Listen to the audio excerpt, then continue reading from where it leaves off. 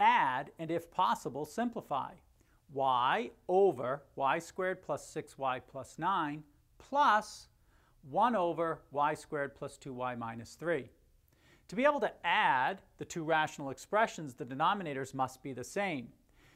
We need to find the least common denominator. In order to do that, we need to factor both of the denominators. So let's write the equivalent rational expressions with factored denominators.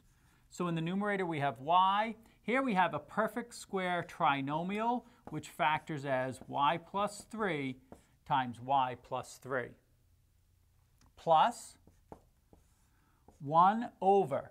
Then we factor this trinomial. It's going to equal y plus 3 times y minus 1. And now we can see that the LCD is equal to, we need the y plus 3 times the y plus 3. And now when we go to the second denominator, we already have the y plus 3, but we need the y minus 1, so that's our LCD. Our next step is to write equivalent rational expressions for each of these, but that now have the LCD as the denominator. So what we would have then is this expression, y over y plus 3 times y plus 3. We would have to multiply by y minus 1 over y minus 1. Plus, when we take this rational expression, 1 over y plus 3 times y minus 1, we would have to multiply numerator and denominator by y plus 3.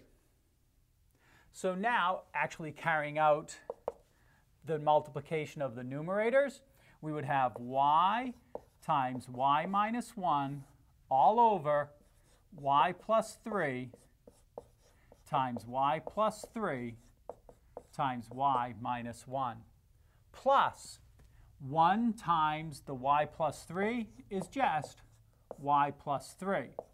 And that's over y plus 3 times y plus 3 times y minus 1. Now that we have them over the same denominator, let's continue to simplify. So this would be equal to y squared minus y over y plus 3 times y plus 3 times y minus 1 plus, and this is already simplified, y plus 3 over y plus 3 times y plus 3 times y minus 1. We can now add those numerators together.